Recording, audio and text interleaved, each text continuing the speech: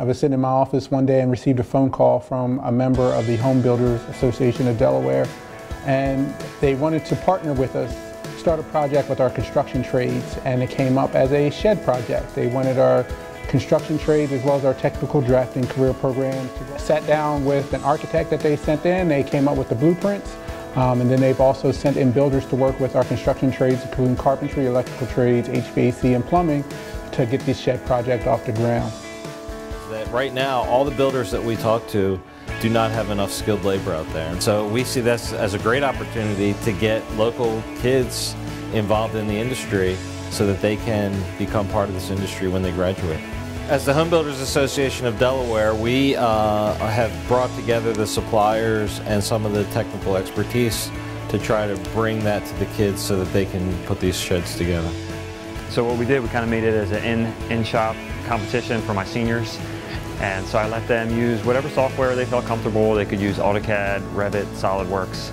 And once they, got in their comfort level, I kind of let them take the wheels from there. I gave them, full freedom for design. We had some constraints, like what size the particular shed was.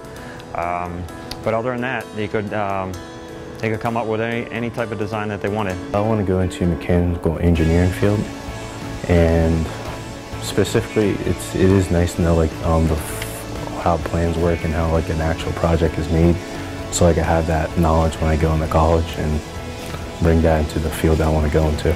For the software, we use Revit. I'm particularly new to Revit, haven't really had any experience, so working on the shed really sharpened my experience with Revit.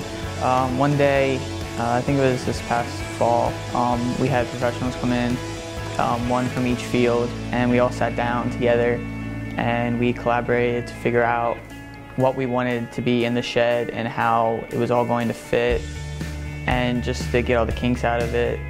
And it was really interesting to see all that go down and to learn from all these guys who've been doing it for so long. I just can't wait to see the final product. My involvement in this project was designing the structural aspects of the shed and giving the plans to carpentry so that they could build it with the blueprints that I made. And so when we were told about having to do this shed project, what I did was explain to my students what the process is going to be, what we're going to do. And because we're building 2 sheds, I selected 2 groups of students, 4 in each group, that were going to work on it, and then it serves as a form of competition, and at the same time it's going to be a learning process. So I've always worked around as the coach.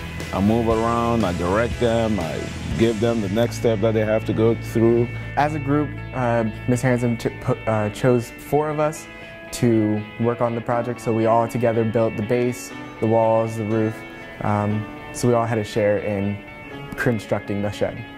The first project that we've done as a group, it kind of shows us how being in the workforce will be, working in maybe smaller groups or even bigger groups. My involvement with the Home Show project was working with my group, and we basically did the framing for the shed. So we constructed the shed from top to bottom, which gave other career areas a chance to get in there.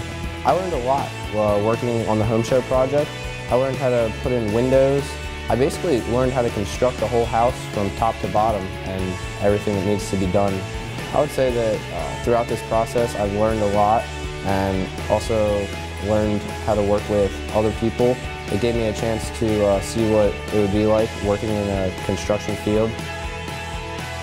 I had the students produce a plan for the sheds and design the electrical system so that it mimicked a small house. It was based upon the National Electrical Code, so everything was up to standard and code. The students designed it, drew it, brought it to me for approval, and then once it was approved, they went out and actually performed all the work, got everything wired up. These sheds, basically I run all the electrical wire from one panel to multiple receptacles, switches, and lighting for inside and outside the shed. Teamwork makes a big difference when you're on a job site. You can't do everything you want to do alone. Sometimes you need backup from your friends. This was the first time I ever ran electrical through walls or into a ceiling. so I had to overcome certain things like drilling and stapling wires up through the ceiling. Basically what I did was I took out, like I kind of drilled the holes out for the different pipes and I put it in the drain pipe, put in all the water lines on both of the sheds. It really taught me how to like a lot of leadership kind of thing, because I worked with 2 other people that kind of helped me on the project, and I learned how to like manage them. It was a lot of measuring out and like trying to figure out where the holes were, and I had to drop the pipe down a couple times. HVAC class involvement was that we installed mini-split systems.